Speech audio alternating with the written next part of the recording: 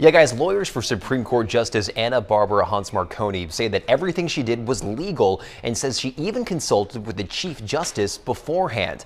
Hantz Marconi was indicted last week on multiple charges for allegedly trying to use her relationship with Governor Chris Sununu to influence an ongoing criminal investigation into her husband. In new court filings, her attorneys are claiming that a meeting she had with the governor back in June was, quote, entirely lawful.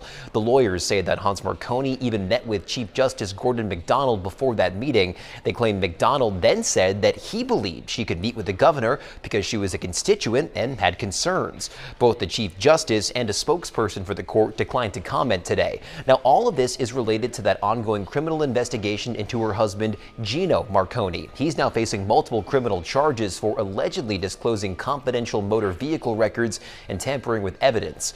Marconi has been on leave from his job as the head of New Hampshire's Division of Ports and Harbors since back in April. Live in the newsroom, Ross Ketchke, WMUR News 9.